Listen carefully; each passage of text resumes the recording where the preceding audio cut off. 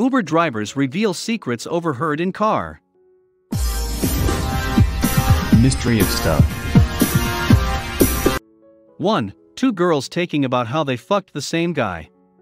Both agreed his dick was too big, and he was hurting them by lasting too long. Both concluded he was gay. 2. Two middle-aged couples trying to agree to a foursome. I picked up this young, overly affectionate couple that spent the entire trip making out in my back seat and telling each other that they loved each other. Cute. So I drop off the couple and head on my way to pick up my text fare. I hear a cell phone ring in my back seat, realize it's my previous rides, and pick up the phone to let them know I have it and I'll come back to drop it off. Turns out it was the guy's wife phoning to check in on him while he was on a business trip, which he was thoroughly enjoying with his mistress. Once I had an extremely drunk middle-aged couple fight for an entire 30-minute ride.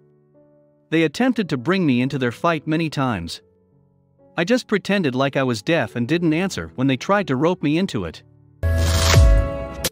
Once I had two girls and a guy declare their love for each other as friends and saying they should hang out more often when they got in the car, and by the time I dropped them off they hated each other and never wanted to speak again.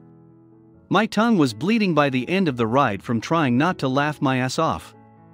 I cracked a few smiles. I wonder if they ever noticed. They were fighting over the new football coach at the local uni.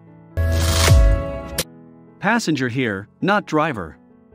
I live in NYC and I had to call the suicide hotline while coming home in an Uber from work because it was the only place where I could be more or less alone.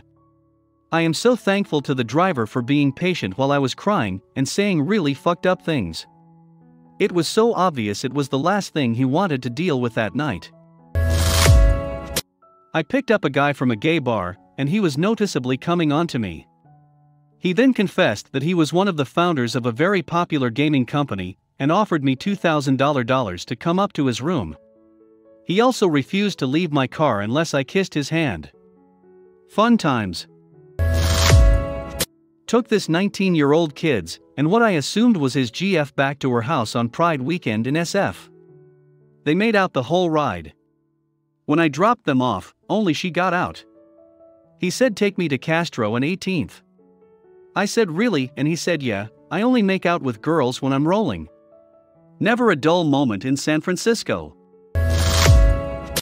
It wasn't so much weird as it was random, but my first night driving for Uber/Lyft I picked up a dude at 2:30 a.m. that was finishing up a pub crawl. The dude was dressed in a purple dinosaur onesie and was hammered. He got in and started telling me his entire life story, and how he came out to his parents and moved across the country the next day. Two 40-something guys who I picked up from a bar were talking on a phone speaker, and they were trying to make plans with a third guy who was at a party with a bunch of drunk 12th graders, exact words. One guy in my car asked if there was anyone younger there, other dude said dude really, followed by silence, then he said fucking sweet. Not sure as there was missing context, but it sounded like there was younger teenagers there already drunk and these older dudes were going to pick up.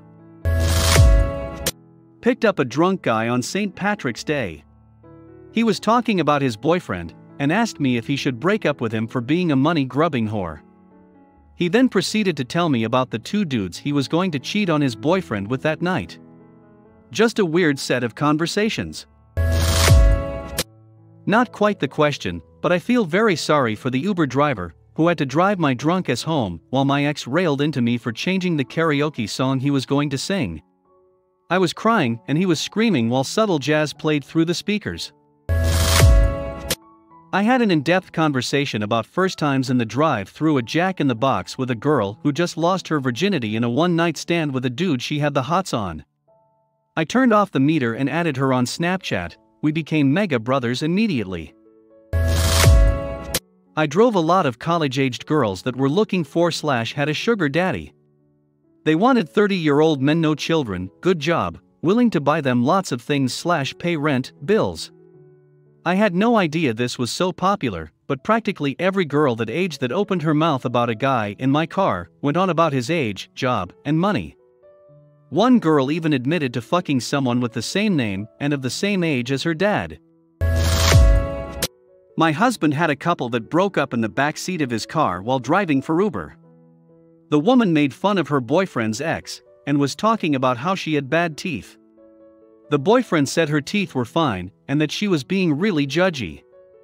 She then asked him if he was still in love with his ex. He thought for a moment, said yes, and she started crying. There was some kind of confusion about where to get dropped off since she just wanted to go home, and he wanted to go somewhere the opposite direction. Super awkward for my husband. My dad was a taxi driver for around a year. He once picked up this woman with 2 children. The woman put both kids in the car and ran back in to grab her pushchair. My dad drives off thinking that she was in the car and starts to talk to her. He then realized, oh fuck, she's not in the car. He drives back and it turns out she was on the phone to the police saying a man's drove off with my kids. He got back and she was fine and they laughed about it after. Quite the opposite, but just tried Uber for the first time 2 nights ago. We asked the lady what the craziest shit that's ever happened to her was. She was pretty. She proceeds to tells us a dude grabbed her fab and tried to force her to kiss him. Luckily she has some sort of brass knuckle thing, and it put a hole in his cheek. Jesus fuck, that gave me such a justice erection. I picked someone up here in Memphis and took them to a shady apartment. They came out smelling like some really good kush. I asked them to go back in and get me some. Got paid, got weed, and got a new dealer out of it.